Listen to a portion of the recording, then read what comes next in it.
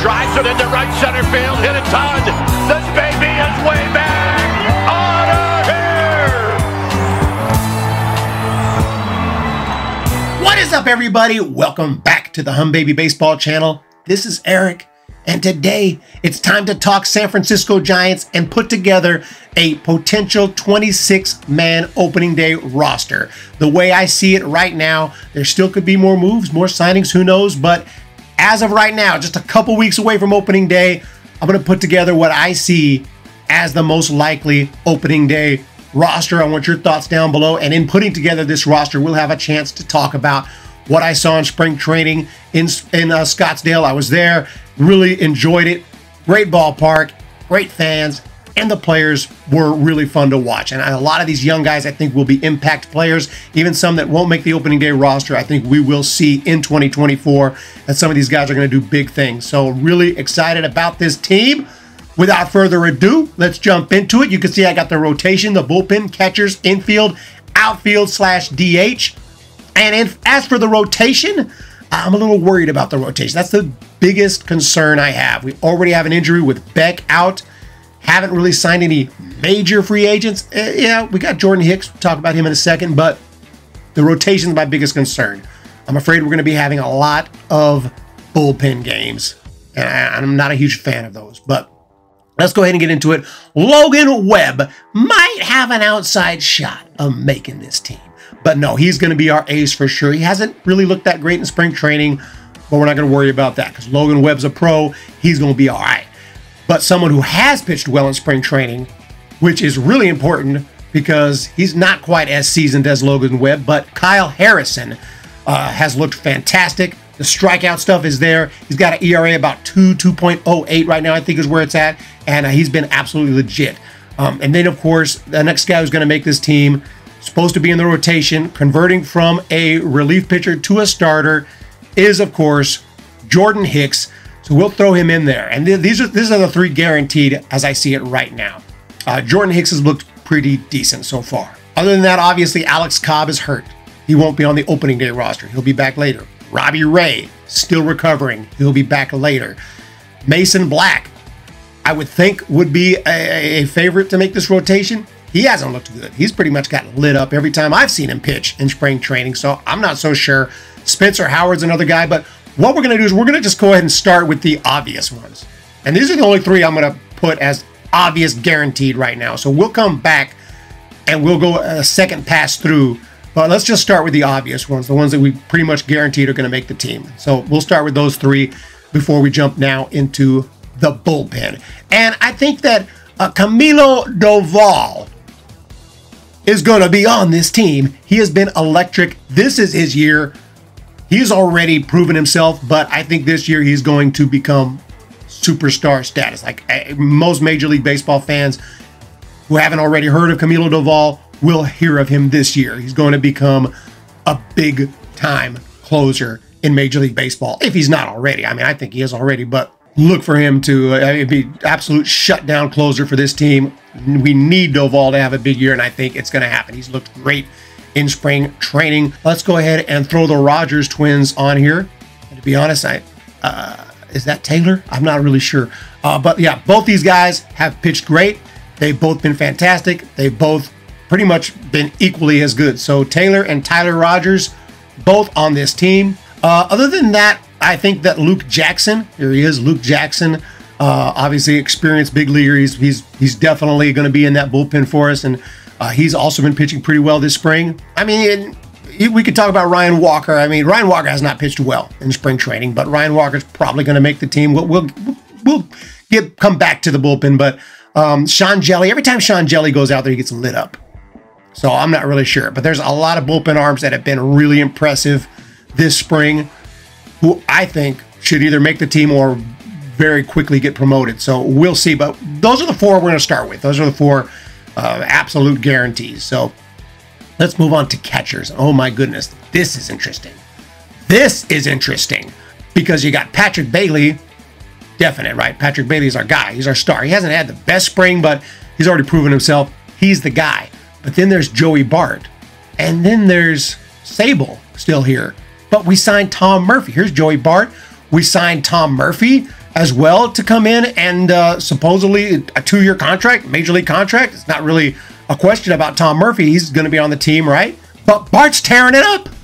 Bart's tearing it up, but he does tear it up in spring training. That's kind of what he does. Let's just throw Patrick Bailey, because I think we could say Patrick Bailey, without a doubt, will be on the team. And we'll come back to this discussion because it's really interesting. But Joey Bart's tearing it up. And, man, I'd hate to get rid of him right now. Even though you can say, well, dude, he's already had his time. He's had his chances, 2020, 21, 22, 20. I mean, how many chances is he going to get?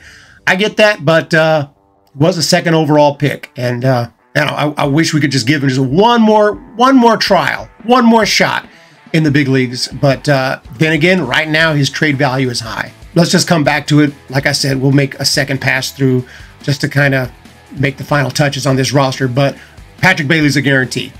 Moving into the infield, right off the bat, let's just go ahead and throw Lamont Wade Jr. in there. Lamont Wade Jr. will be on the team. Thairo Estrada will be the Giants' starting second baseman. So we have our first baseman, Wade Jr., great on-base guy, had a fantastic first half last year. I think Thairo's proven himself as an everyday big leaguer. They're both looking pretty good in spring training, getting their work in. Shortstop sort of up for grabs right now. Marco Luciano was supposed to be the guy. He's had a little injury issue, hasn't played well in spring training, hasn't looked that great. So I'm going to hold off on shortstop for now, but I can say for sure that Matt Chapman's got a shot, got an outsized shot. But no, Matt Chapman, 100%, of course, will be on this team, and he brings elite defense, big power, and a very solid bat. I personally would have rather held on to J.D. Davis and signed a top-tier pitcher for the rotation. I think that was the bigger need. Maybe they tried. I don't know. But it is what it is. We got Matt Chapman. I'm excited to have him. He'll be our starting third baseman. And other than that, obviously, Wilmer Flores is the only other 100% guarantee that I see right now. There's lots of good, strong infield options. We're going to have someone, obviously some other infielders on this team to cover shortstop, but and we'll talk about those potential guys here when we come back through. Obviously, Tyler Fitzgerald comes to mind, but there's some other guys who have been absolutely tearing it up in spring training, like Nick Ahmed, and a few young players who I really like what I see. So we'll get back to them, but these are four are for sure. We are now at 1, 2, 3, 4, 5, 6, 7, 8, 9, 10, 11, 12. So with the addition of Wilmer Flores, that makes 12. Now let's go to the outfield. Michael Conforto for sure. And I mean, Mike Yastrzemski hasn't really played that well, and he's had some injury issues. So has Austin Slater. Austin Slater actually had surgery after last season. It looks like he's back. He's out there. He's hitting. But I kind of got a suspicion that either Yaz or Slater might start the year on the IL. But I'm going to throw Mike Yastrzemski on there. I'll say Yastrzemski makes the opening day roster. And obviously, we also got to throw our DH in there. Jorge Soler has been absolutely raking. Hasn't hit any home runs, I think, yet, but he's been hitting the ball hard. I saw his debut game. It was really fun, and he just looked great out there. So Jorge Soler is going to be the DH. And I also saw the debut of Jung-Hoo Lee. And Jung-Hoo Lee has been just raking. He's doing exactly what we wanted. I know it's just spring training off a guy who'll be bagging groceries in a couple weeks. But guess what? Hey, that's all we can ask for. It is spring training, and he's going out there and he's doing it. He's hitting the ball, he's putting the ball in play, and he's getting base hits. He's just coming through and getting on base. So Jung-Hoo Lee looks like everything we wanted him to look like. We'll see when the regular season starts, but definitely super excited for him. I recorded his first at-bat in a Giants uniform in spring training, put it up on Twitter, put it up on YouTube. Didn't expect much. Went freaking super viral. I mean, maybe not super viral, but it went crazy. I was like, damn. Tens of thousands of views, both on Twitter and I haven't even checked on Twitter. I don't even know where it's at right now on Twitter, but it was like, whoa, I didn't expect that. A lot of Korean baseball fans were sharing it out there. It's actually all over YouTube. A lot of people downloaded my video and put it up as their own. I didn't even say anything because, hey, it's promoting Jung-Hoo Lee and the Giants, so I'm okay with it. Other guys of note, Yusniel Diaz. I think some of these guys have already been optioned back to minor league camp, but Yusniel Diaz, a guy we picked up from the Dodgers organization. He's swinging a very hot bat. I'm liking what I see from him. Excited. I think he'll make his big league debut at some point this year. That's Yusniel Diaz. And then, of course, Luis MATOS already has at least 3 home runs. I saw one against the A's, just absolutely smashed it. Got that one on video, as you can see. So Luis MATOS, I think, has a really good chance to make this team. Elliot Ramos has already been reassigned to minor league camp, so obviously he's not in the plans, which is really sad. At this point in time, he was supposed to be our starting outfielder, one of our starting outfielders, without a doubt, but not looking too good for Ramos. Grant McCray is swinging a pretty good bat as well, and I'm excited about him, but I don't think he'll be on the opening day roster. But we'll come back through. We're going to go back through right now, matter of fact. So this is 1, 2, 3, 4, 5, 6, 7, 8, 9, 10, 11, 12, 13, 14, 15, 16 guys who I would say are absolute locks for that final roster. And some would argue more of these guys are as well. But back to the rotation. The guy who was supposed to be in this rotation was Keaton Winn. Keaton Winn had an injury issue around the same time Beck did. Beck's turned out to be more serious. Beck is on the injured list. Beck's not going to be on the team on opening day. Winn, on the other hand, has made a minor league start, so he's back pitching again. And I think the Giants really like him. I think we have to give Keaton Winn the benefit of the doubt right now, that he'll probably end up being on this team as a 4th starter. And what about the back end of the rotation? What about, are we need a 5th guy? Or are they just going to do a bullpen game? Well, I'm going to put a 5th guy. And I don't know, for me, I mean, I don't know who it's going to be, but one guy who got invited to spring training, I was pretty excited about it. I've liked what I've seen from him so far. He used to be a pretty hot prospect with the Phillies, and that's Spencer Howard. He's looking a lot better this year. He has had a cup of coffee in the big leagues with the Phillies, I think, and didn't pitch too well, and then he bounced around a little bit. He was in the Rangers organization, but right now with the injuries, I think that he's the best shot right now. Best option as a 5th guy. This rotation is the best I can put together with the non-injured pitchers that we have right now available. The other guy I have to mention is Mason Black. I think Mason Black was a favorite. He doesn't look good to me. I mean, his control's off. He gets hit hard. I was there in his first start this spring and got completely lit up. And I know it's spring training, but it's just consistent. He's just not getting guys out, and he's also not hitting his spots. So I'm a little worried about Mason Black. I think he needs a little more seasoning. But as of right now, I'd rather have Spencer Howard. That's who I'm putting. I think that's who is slightly ahead right now, even in the minds of Bob. I almost said Bob Brenly, of Bob Melvin. So we'll see. Back to the bullpen discussion. There's a whole bunch of names. Let's look through some of the faces here. I see Amir Garrett right away. Amir Garrett picked up as a powerful lefty, former Reds pitcher. He's a pretty big name, pretty big time relief pitcher at one time. Love to have him, but so far hasn't really pitched that well in spring training. Hasn't been too impressive. Brian Walker, of course, is kind of a, like I said earlier, he's kind of a go-to. I think I'm going to throw him right here in the front because I think he's the next guy I'm going to throw on there. The other guys still have a good chance. Okay, so we have him. Landon Roop right here. Landon Roop has just incredible stuff. Great strikeout stuff. It's been really impressive what I've seen from him this season, this spring training. But we probably would want to use another lefty besides Taylor Rogers. And like I said, Amir Garrett was probably the favorite coming into spring training. Haven't seen enough right here to put him on the team, to be honest. But a guy who I have seen enough from is someone who we picked up who used to be a pretty big prospect. We got a lot of former top prospects from other teams who other teams have given up on, and maybe they get new life here. Ethan Small. Right here, he has been phenomenal. Given up a few runs, I think in his last start or his last appearance, but he's looking electric as well. These 3 guys all have really good potential, but whether they'll make the team out of spring training, I don't know. I think that Walker, I'm gonna go ahead and throw Walker in there into the bullpen. I think he's just, I think it's kind of his job to lose right now. I think the Giants like him, and he's part of the 40-man roster, so we'll throw him there. But I do think that both Roop and Small should be on this team. I'm throwing them on there. That gives us 1, 2, 3, 4, 5, 6, 7 bullpen arms. Probably going to throw one more in there, but that's a pretty damn good looking bullpen for me. at this point in time. Also, Juan Sanchez has been really impressive this spring. I don't think he's going to make the team out of spring training, but he's another lefty with really good stuff and looking super impressive. So look for Juan Sanchez at some point this year. We may add one more.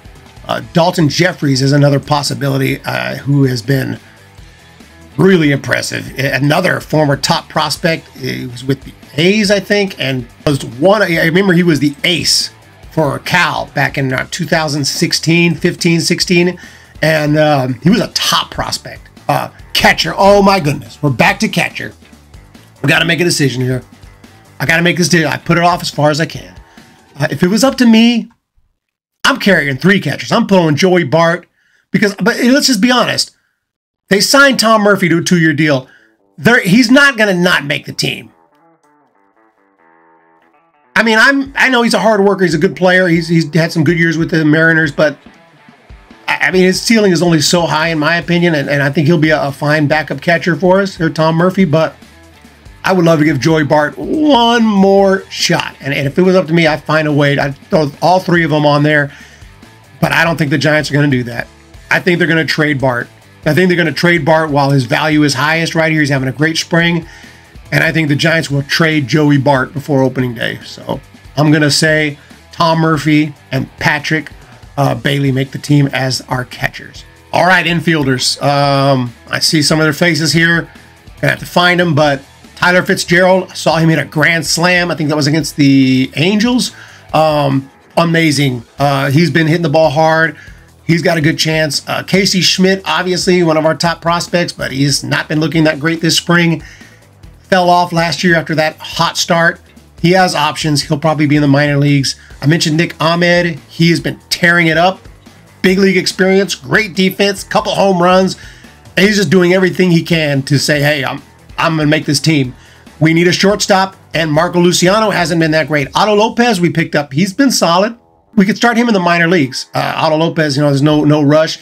David VR, he's looked pretty good, but he's more of a corners guy. But David VR is a quadruple A guy in my opinion. I really like him, and I think he may get some more time with the Giants this year, but I don't see him making the opening day roster.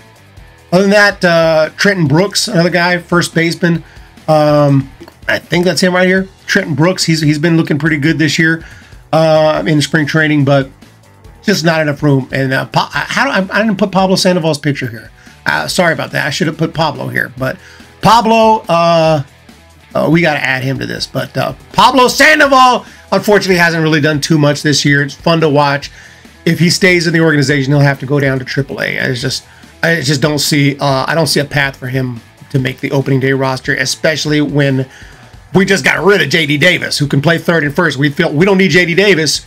Well, I mean, that just doesn't make sense that Pablo would make the team if there's no room for J.D. So, but Nick Ahmed, former Diamondbacks starting shortstop for many, many years, kind of got screwed over a little bit. I mean, it's a business and it happens, but he just happened to get released after all those years with the D-backs the year they happened to go to the World Series. That really sucks for Nick Ahmed. That he was there through thick and thin with the Diamondbacks, and then gets let go right before they go all the way to the Fall Classic. And I feel bad for him, but he's proven himself this spring. And I think Nick Ahmed right now over Marco Luciano is going to be on this team. He'll be here opening day, and if he continues to do well, he'll stay. So Nick Ahmed will be on this team. So let it be written. So let it be done. And I wish I could say Casey Schmidt or Marco Luciano or even David VR, but unfortunately those guys just haven't really shown enough, I think. And the guy who has is Tyler Fitzgerald. Tyler Fitzgerald, he hits the ball well. He's got some good pop, and he'll be kind of a role player coming in there to play some infield for the Giants, I think. And I think he also makes the opening day roster. So that's it for the infield. 1, 2, 3, 4, 5. I got 6 infielders. Still only 4 outfielders. I think we got to add at least one more outfielder. And in my opinion, I talked about several of these guys. Now, Austin Slater is the obvious. I kind of got to feel like him or Yaz. I don't know why. I just feel like one of them will start the year on the IL. To make room, not for Ramos, but for one of 2 guys. either Luis Matos, who I mentioned, but I don't remember. I don't think I've mentioned him yet. And his name is Ismael Munguia. Here he is right here. Ismael Munguia. First at bat I saw him in spring training, he just crushed one out of the ballpark. But every time he comes up, he seems to hit the ball hard, loud contact. It looks like he has solid athleticism, good speed, good defense, and just like everything I saw from Munguia. And, you know, I don't think the Giants will rush him into the opening day roster, but I had to mention him because I think that he's going to be a guy we'll see this year at some point. And look for him in Sacramento. But he has an outside shot. I don't even. He may have been already released to minor league camp, but I'm not sure. I think he's still in big league camp. But either way, I don't think Munguia is going to quite make it. But he has been super freaking impressive. But the other guy who has been, who I think will make it, is Luis Matos. And I think right now, that's 5 guys right here. Luis Matos, yeah, you could put on here Austin Slater and put Matos in AAA, but I think Matos has earned his way to the big leagues. I think he deserves it right now. And I think because of the surgery and everything, and Austin Slater kind of still working his way back, they say he's healthy and 100%, at least offensively, ready to go. Something tells me him, or maybe Yaz, because Yaz has been struggling so bad, something tells me one or the other will start the year on the IL. I'm going to throw Matos in the outfield as the 5th outfielder. And that's a 25-man roster, but we need a 26-man roster. And I think we're going to add that last bullpen arm I talked about. If I had room, I was going to throw him on there. And since we have one more spot, I think Dalton Jeffries is going to make this team.